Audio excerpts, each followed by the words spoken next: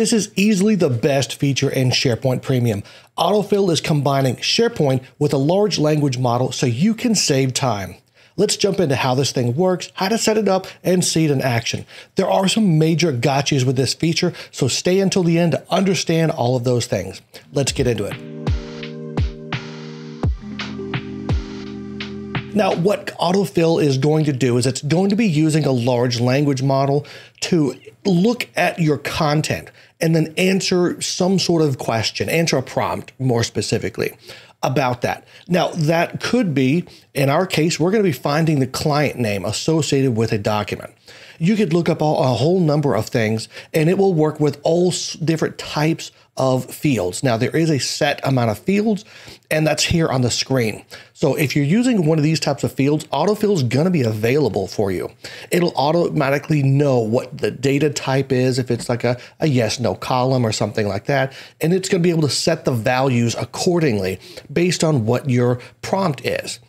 Now, if that all sounds confusing, we're going to get into this and you'll see exactly how simple this one's going to be. So the first thing we need to do, if you don't already have this enabled, is we need to go to the Microsoft 365 Admin Center. So let's hop over to that.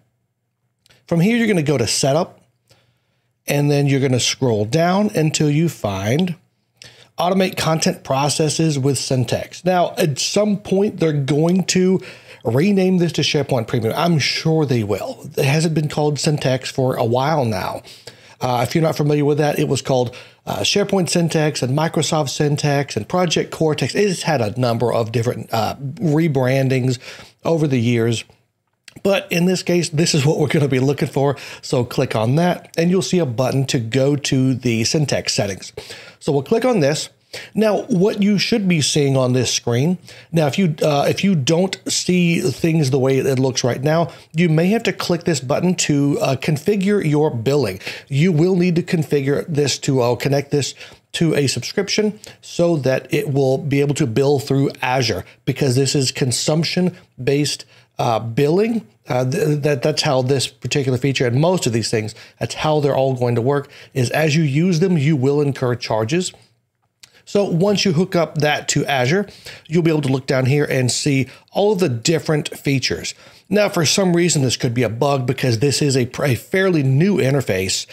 It was on a different screen. If you look at some of my other SharePoint Premium videos, you'll see that. But there'll be a feature for autofill right here. What you'll generally do is you'll click on this, and with most of these, you'll be able to turn this feature on or off and then configure what sites you want it to use. Now, a lot of these features actually will default to using all libraries. So in other words, anyone can turn on a feature on their particular site or library. That's really not what you want. You want to because, again, this is a consumption-based billing product. So if you don't want to incur a lot of charges, what you want to do is click this button and then select specific site where you want to enable this at. So we're going to get more into kind of the use cases for this type of thing.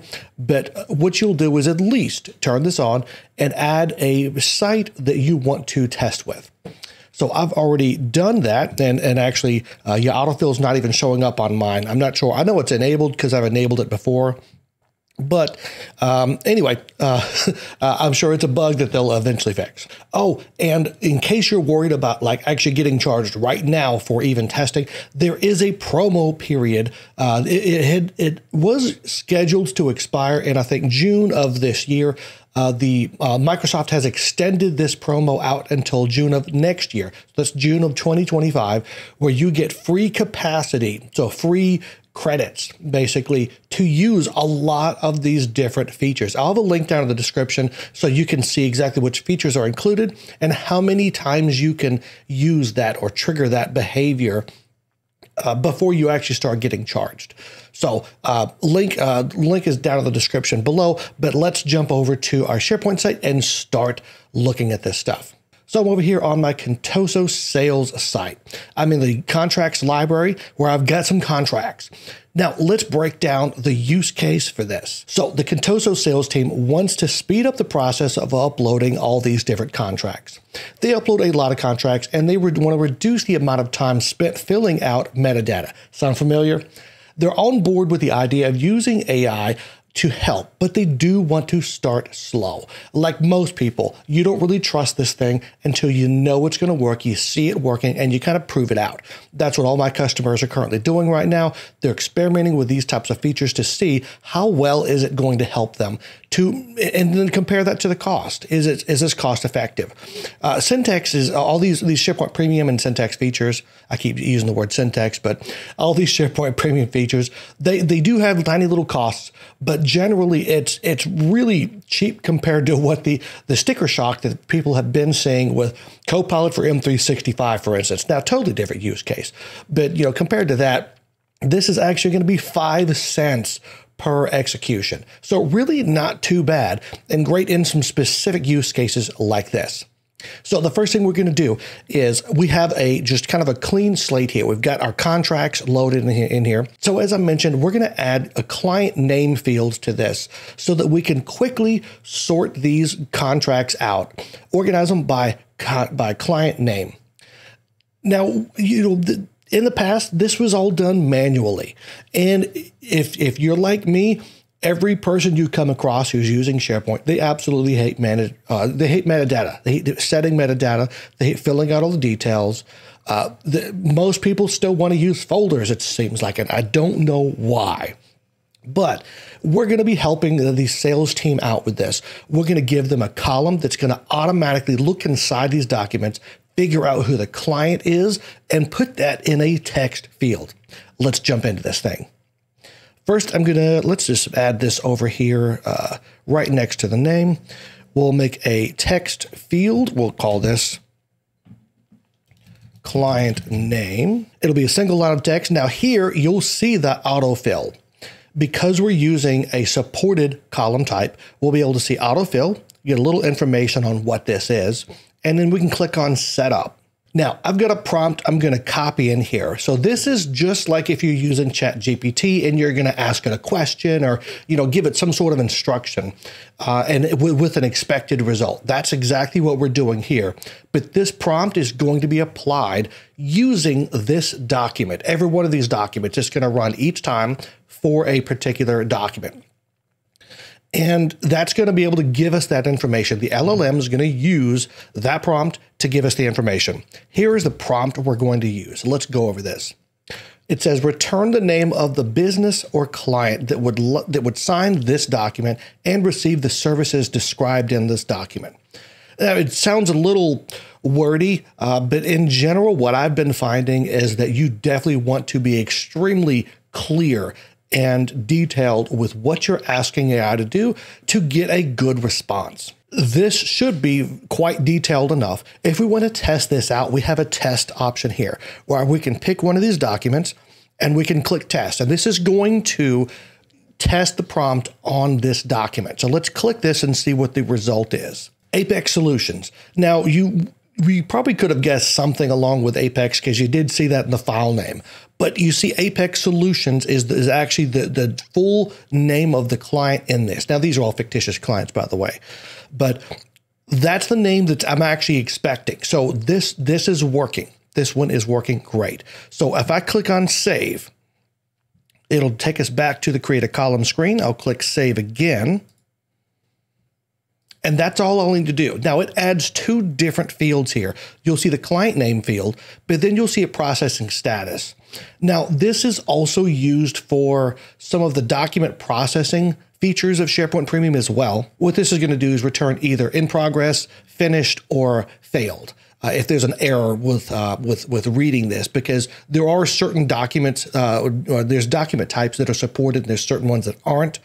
But you probably won't run into much of an issue with this because it does seem to support a lot of file types. I'll put the whole list on the screen right now. Now you notice we don't have any client names in here. There's no processing status. It hasn't done anything yet, and that's intentional. You'll need to manually trigger this if you want this to run on a document. That way, it's not just going to constantly be running up your Azure bill as you're changing stuff around, changing the contents of the document or metadata columns. And I think that's a great feature. So this will run when you tell it to. So we need to trigger this off. But first, if you're new to SharePoint Premium or haven't even heard of it, I've got a newsletter that'll keep you updated on all these great features. Click the link below to get signed up. It's completely free. What more could you ask for? So let's check out the, trigger this thing and see what it will do. So I can click on the context menu and you'll see an option here for autofill. It's that easy. You could also find the same one up here. You'll see autofill. So I'll click on this.